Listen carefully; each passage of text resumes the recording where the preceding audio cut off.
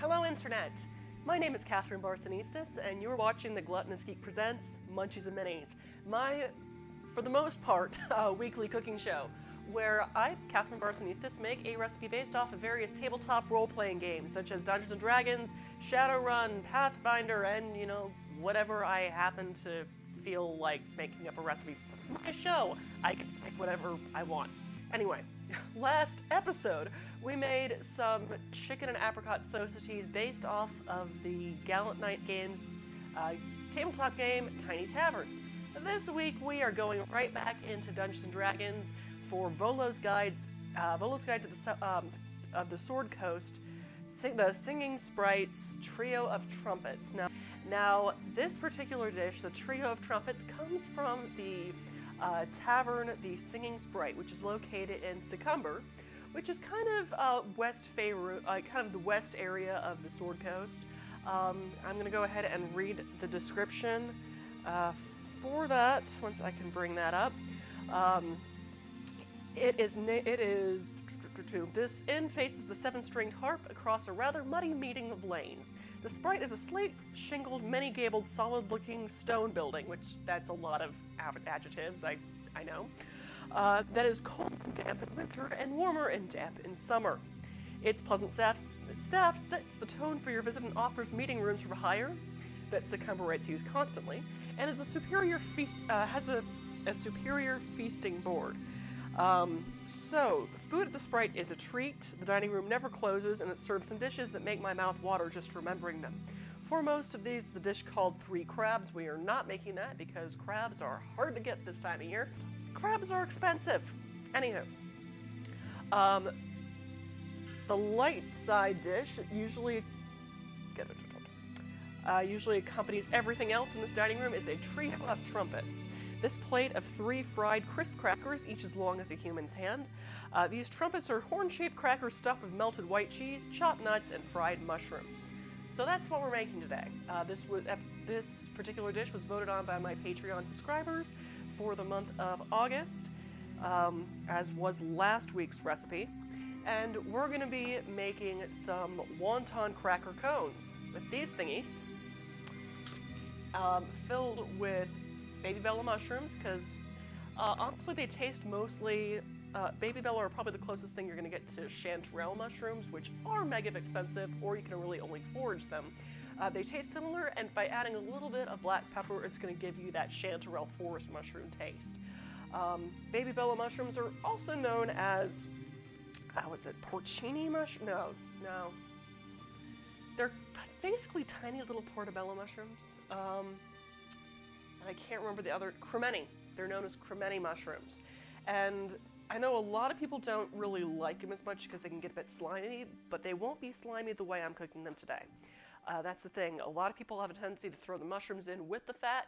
You actually want to throw the fat after cooking the mushrooms down, unless they happen to be shiitake mushrooms. Anyway, I am rambling. With that, we're going to be making a fondue using Swiss cheese and hickory smoked Gruyere. Top that off, and that is if I remember where the heck I put it.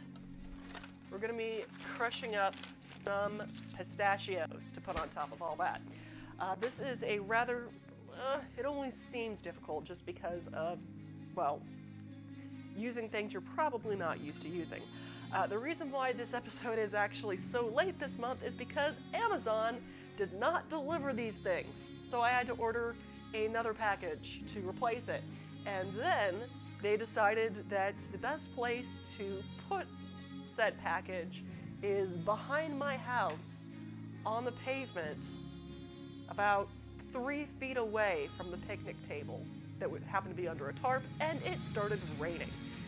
Gotta love those folks that are really thinking with their heads. So, I've chatted on and on about what's going to go into this recipe. We should probably actually start making it, don't you think? So, you are going to need, my friends, well, these. And I'm just going to switch the camera so you can get a better look at these things. These are little ice cream cone molds. You can get them in like packs of 18 to 20. Amazon or just places. They are super cheap. They're super durable, and the reason why we're going to be using these too is that we're going to be deep frying these things to make cones. So egg roll wrappers. So yeah, you're going to need about 10 to 20 of these. It really depends on whether you want to use fewer of them and switch them out, or if you just want to get the whole thing wrapped and fried. In that case, you're going to need about 20. You're going to need a pack of 20 egg roll wraps, like these guys, about 8 ounces of Swiss cheese, 8 ounces of Gruyere, and, you know, I happen to find hickory smoked Gruyere, which I think is going to add kind of a nice flavor to it, especially since this is going to be from a tavern out in the woods. So hickory smoked Gruyere seemed kind of to be the thing. And you're going to need about, what's it called? I wrote this down. 1/2 cup of crushed pistachios. I have not crushed these yet. That's going to be part of our prep. You're also going to need about 1.25 cups of hard cider. I've got Boulder apple cider right here. That should be my liquid base for my fondue filling for this. And you're going to need about 8 ounces of cremini, i.e. baby Bella mushrooms. I happen to have a Costco membership, and I also used mushrooms earlier this week for another blog post recipe for some risotto based off of the cartoon Craig of the Creek. So keep an eye out for that. And you're also going to need cornstarch, about 2 tablespoons of this stuff. And canola oil or vegetable oil for frying. I happen to have vegetable oil. It's less expensive, and honestly, it has a better, it has a higher smoke point than canola oil, and also the smell is not nearly as nauseating for me. I mean, I will admit that one of the reasons why I don't like deep frying all that much is that it makes my entire house smell like canola oil. It's not the best smell in the world. Unless you have a deep fryer, I really wouldn't recommend doing deep frying all that often, but this is pretty simple to do. In fact, the cones you can make about up to 3 days prior to making the filling. So if you have a game night coming up and one night while you're making dinner you just want to go ahead and deep fry these cones, get them in the fridge, get them ready to go, I actually highly recommend that. So, right. So what I'm going to be needing to do first is go to my stovetop and get some oil heating, because it's going to take a good minute to get that heated up to about 350 degrees. So you're going to need about 2 inches of oil. So that's about an inch. You're going to do about 2 inches there. Or is that an inch? That looks about an inch. A little bit more. There we go. 2 inches of oil. And I'm just going to set that over medium heat and keep an eye on that thermometer. You see I have a frying / candy thermometer right here. You're going to want it to get to about 350 degrees Fahrenheit.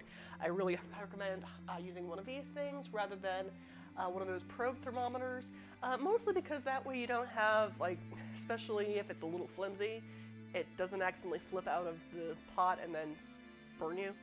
I speak, unfortunately, from experience. Anyway, we're going to wait for that to do its thing. Next up,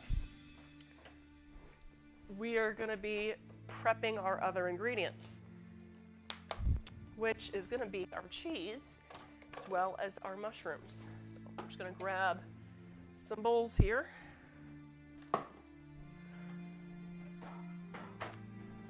And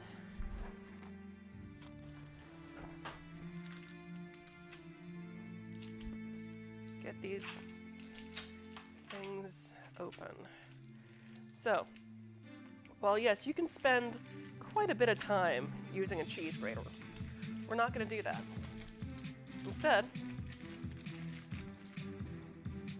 we're going to use my food processor, because most standard food processors do include a cheese grating attachment, which is going to save you quite a bit of time as well as your fingertips.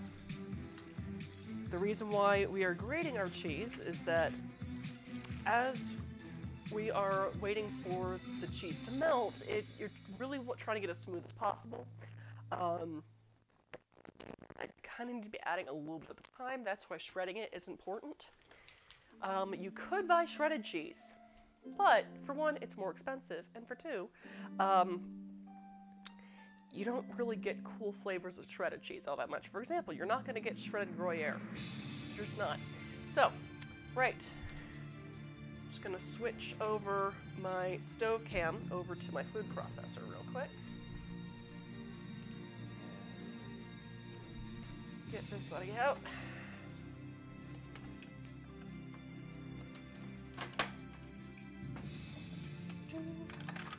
So yeah, it looks a little bit like this if you've never used it before, and it comes with a cool little stand like this.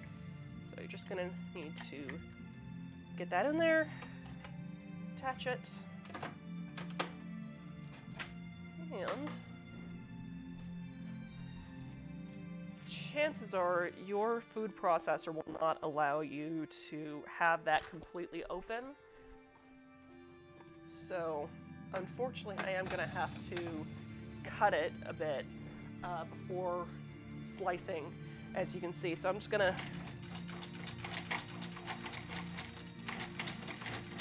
shred that up. Get the other part.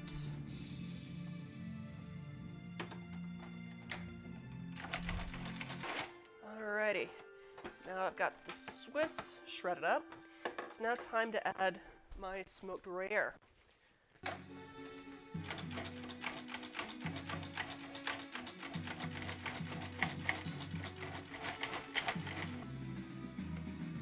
Cheese dust, don't breathe this.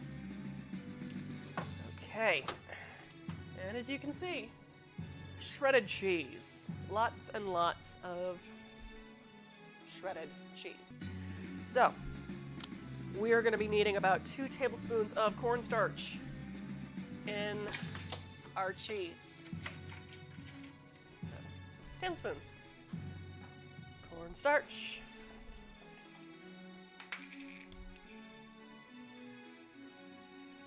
One and 2. So we're just gonna use our spoon to kind of toss and coat our cheese with our cornstarch. All right. I'm just gonna take a quick look at our thermometer to see where we are on heating up the oil. We are currently at 220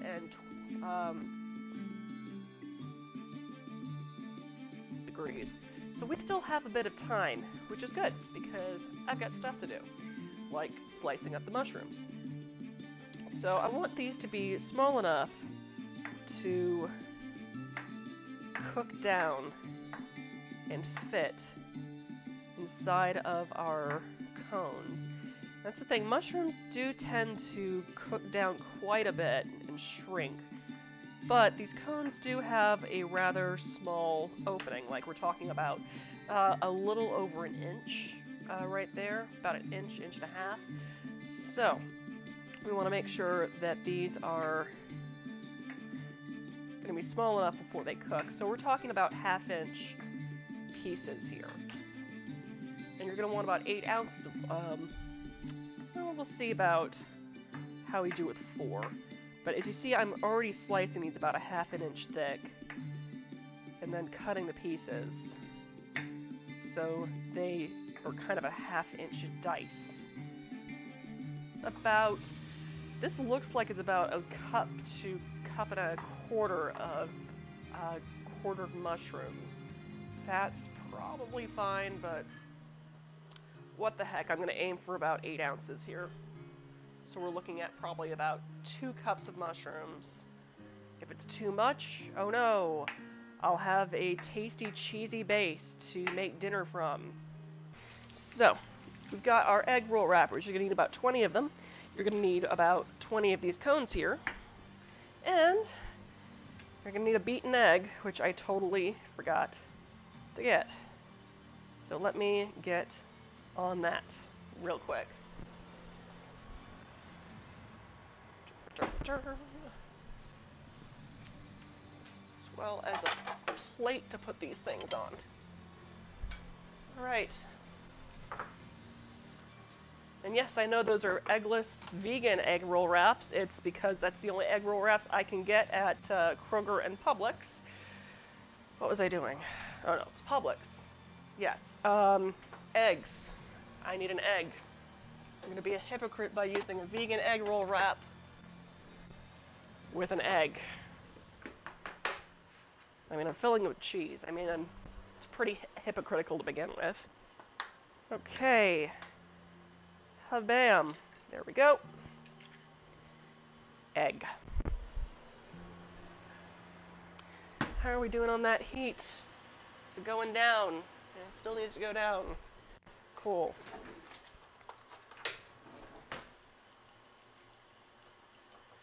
And just beat the crap out of it with a fork.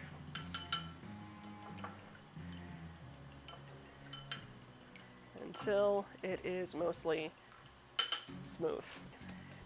So got that. And I also need a pastry brush. It's still too hot. Okay. All right. So, got an egg roll wrapper here, and I've got a cone.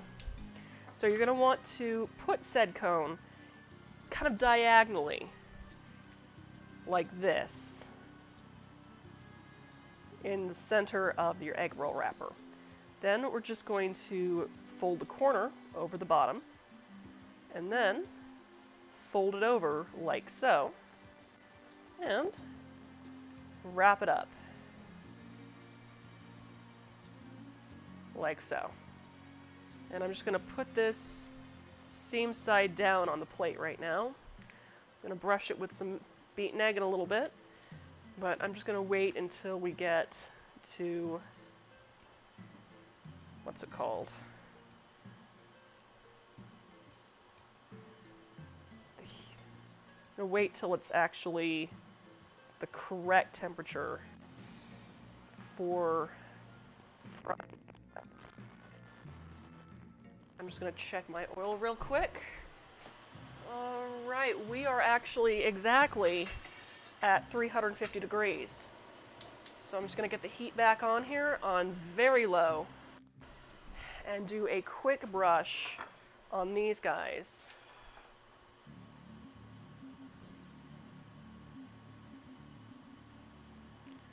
To seal up these edges.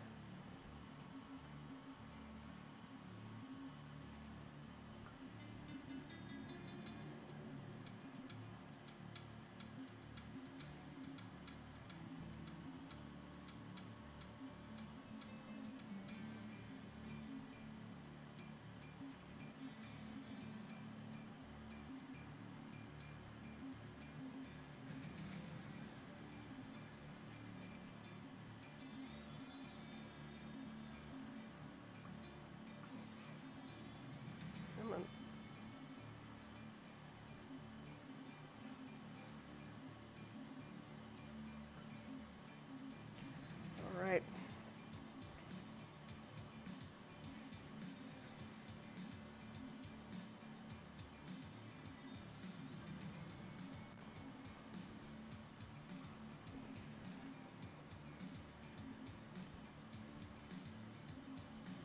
Okay, cool.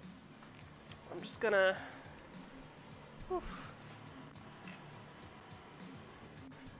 switch cameras here. Yep. So we're still looking at it. There we go. All right.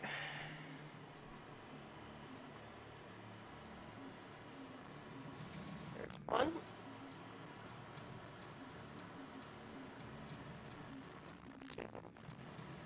And for 3, do not touch the hot oil. And we're just going to let those guys fry until they are golden brown, which that has not happened yet. So, I'm just going to pull a plate out real quick and line it with some paper towels to let that drain on once they're done.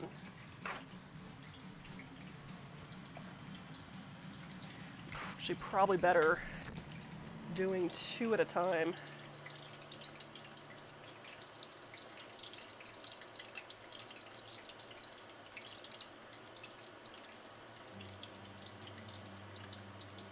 Yeah, they'll be fine. Right.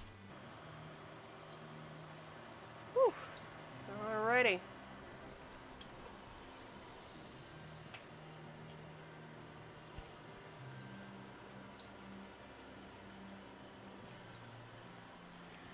I'm just going to let the heat come back up to temp here.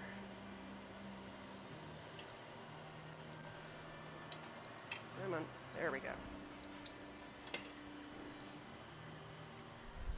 Well, I get these others covered.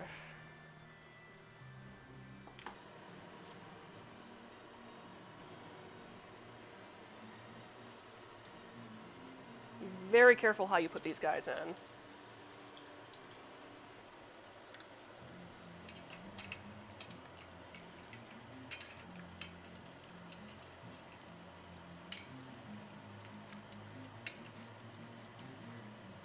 Come on.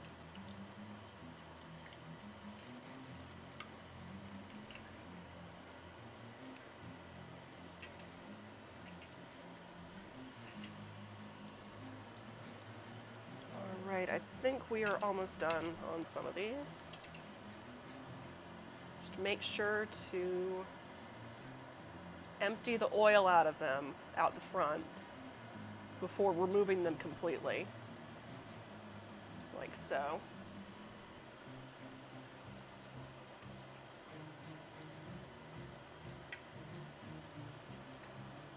And that guy's done.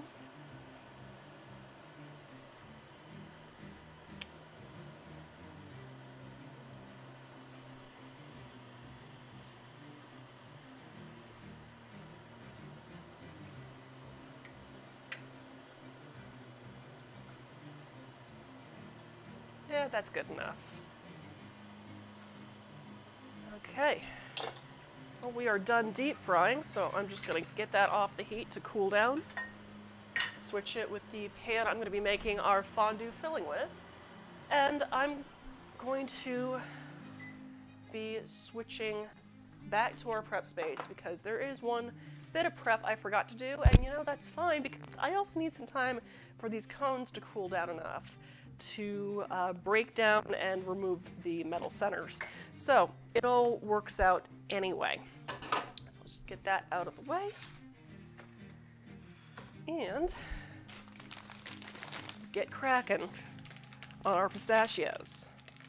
So, ladies and jelly spoons, you're gonna need about half a cup of crushed pistachios.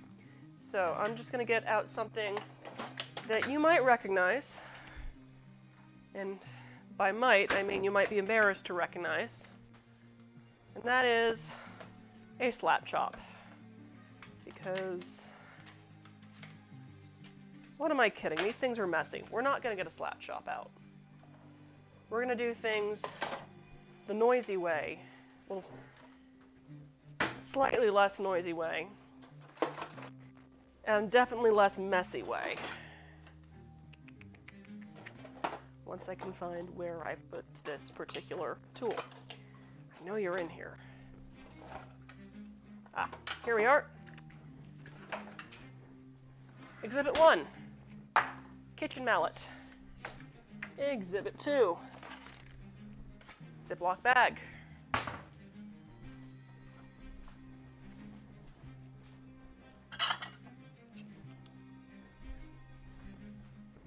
Dish for shells, and measuring cup for nuts. So,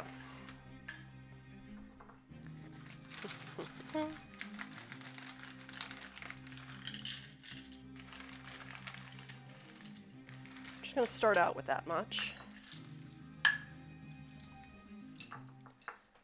And then we're going to get kind of boring. Oh, by the way, if you happen to have a pistachio like that, you can't get it open with your fingernails, use another pistachio shell and turn it like a key. There we go. That didn't work out as well as I was hoping. Come on. Just gonna wedge that in there. Boop. Shell ho. There we go. All right, so we've got pistachios. Ziploc bag. Push the air out as much as you can. Seal it up. And then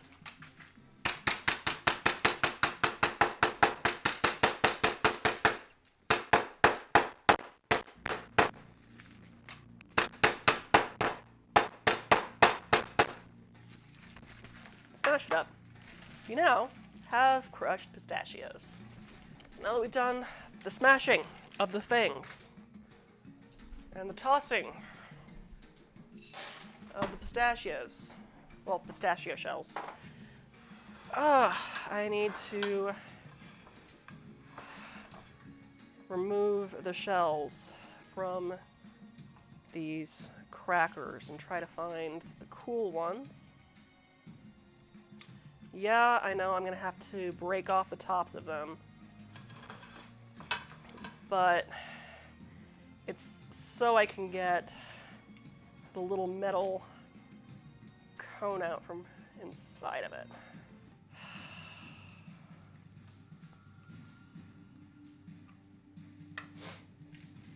Just move to the next one until I can get that one out. There we go.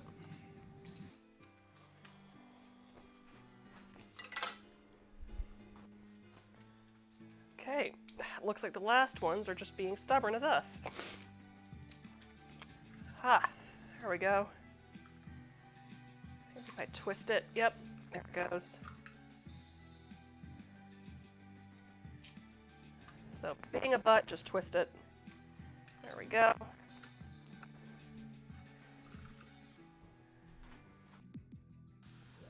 Crap, I forgot to put it on. Anyway. As you can see, we have our mushrooms going on a pan that we've been preheating for about a minute and a half. Well, minute and a half, 2 minutes. As you can see, the moisture is releasing as it's cooking. So you don't necessarily need to have any fat added to it, especially since we're going to be adding a crap ton of cheese in just a bit. What was I doing? Moisture cooks away. So we're just waiting for it, really. A lot of times when you have mushrooms and they taste too slimy, it's because they didn't cook out most of the moisture before browning it. This thing is, mushrooms are kind of little savory sponges. And you can see how much that's cooking down now that it's been added. Now it's still sizzling, so I'm still gonna let it do its thing before I add anything else. I just want this as cooked down most of the moisture out as possible, as well as get a little bit of browning. And yeah, so it tastes good. As you saw, I added about a pinch or two of kosher salt to that. That should season it nicely. We also have quite a bit of salt content in our cheese, but if need be, we can also add a little bit more to adjust for flavors, because that's the thing with cooking. You do have to taste your food when it's, of course, safe to do so. Don't go tasting your raw proteins, well, raw animal proteins and all that. Okay. All right. We have the majority of the moisture cooked off here, so now we got that. I'm going to pour in my 1.5 cups of hard cider. And I need to get that to a simmer. That is just carbonation right now, so it's starting to simmer a little bit.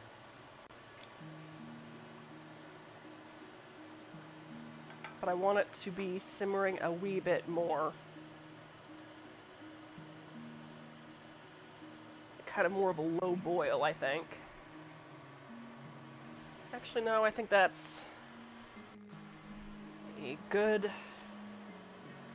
bubble we've got going. So I'm just going to set it down to kind of a medium. Well, let's go down to low. Okay, so here is where it's going to seem a little weird, because it's going to take a while. It might not. It depends on how hot your mixture is. But we are definitely simmering. So now I'm just going to add a handful of cheese, and I'm going to start stirring. Tastes like I need to add some salt to that. So I'm just going to add some more salt and continue to stir.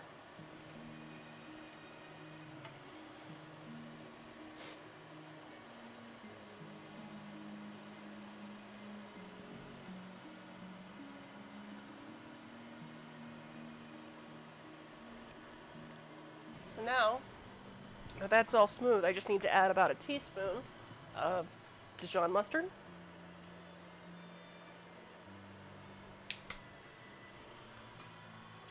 About a quarter of a teaspoon of ground coriander. And a quarter of a teaspoon of ground cumin.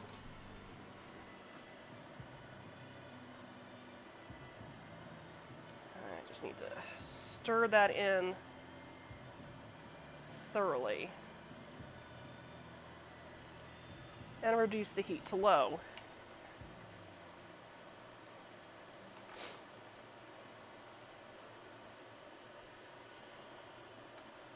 And that is looking pretty darn perfect. So,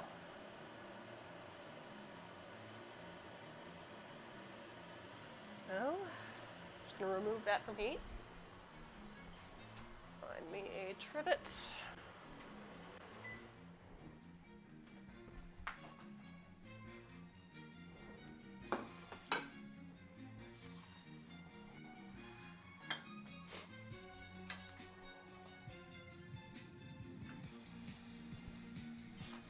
And switch back to our prep cam, where I have all of that awaiting. And you know what? I actually am going to wait for those to cool down before I do any serving. Because for one, melted cheese is kind of like napalm. While delicious, it's also very hot. Can burn to your mouth and also cling to stuff. So, just gonna pour stuff into a cone and put it back. And repeat.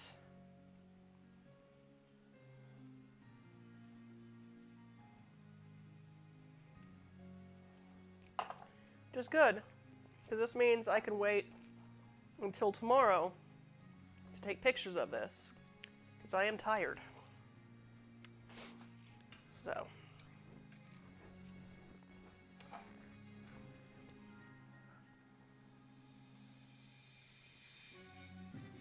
Alright, and I should keep that upright. Should add some pistachios to the top while it's still melty. That way it sinks in.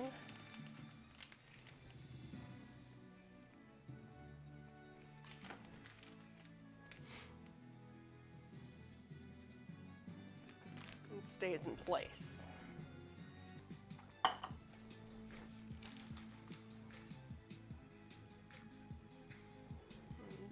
Two more.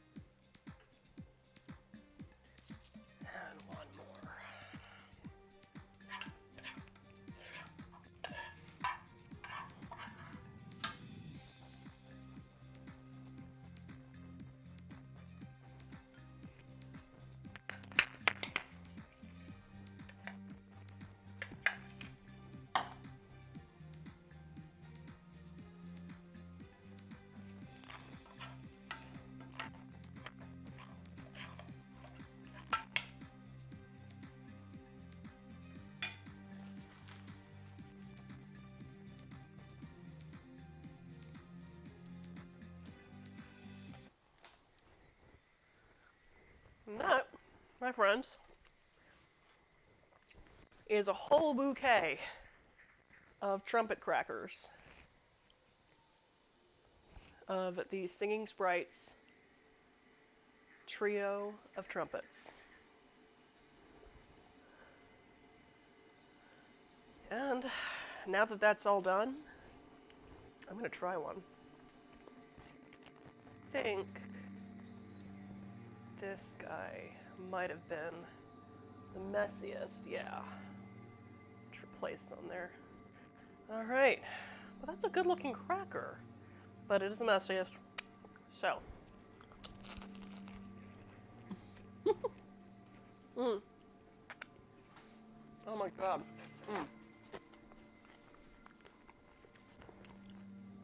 Kind of exploded on me. There you go. But not gonna lie, that's delicious.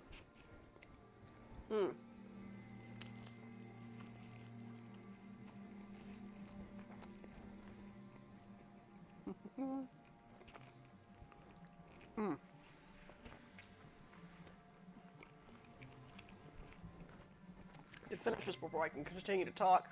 Otherwise it's falling all over me.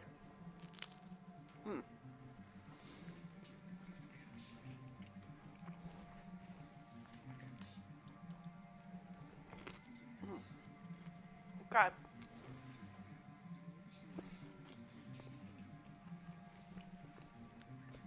Well, I'd call that a success. Normally you could serve about 3 of these to each person. So this batch makes about 18. So party of 6, or a party of 5, including a DM. Honestly, I think they're so rich that you could probably get away with serving only 2 a person. So that should give you about 9 plates total. But I don't know. I would like to thank you for joining me on this week's episode of Munchies and Minis. I should be streaming again on this upcoming Monday, and that is a promise because I have the recipe written out. I just need to buy the ingredients. And I don't need anything weird or special for that. We're going to be making hot bites from the Hippocampus Tavern from Volo, D&D's Volo's Guide to the Sword Coast. It's going to be some wine-soaked kind of, I want to say French toast with broiled leeks and cheese on top. Should be really tasty. And then I'm going to be at DragonCon next weekend. So I think that's all I can really think of. Strike Red Kite says, resounding trumpeting success. Yes, it was. Holy crap, that was delicious. So yeah, should have some new content coming up. If you are one of my Patreon subscribers, keep an eye out this upcoming few days for the remaining recipe cards for this month. But yeah, I'm going to put these in the fridge and take photos of them tomorrow because I'm exhausted. My name is Catherine Barsonistas. You've been watching the Gluttonous Geek presents Munchies and Minis, and as always, stay safe, stay sane, stay you. Have a great night.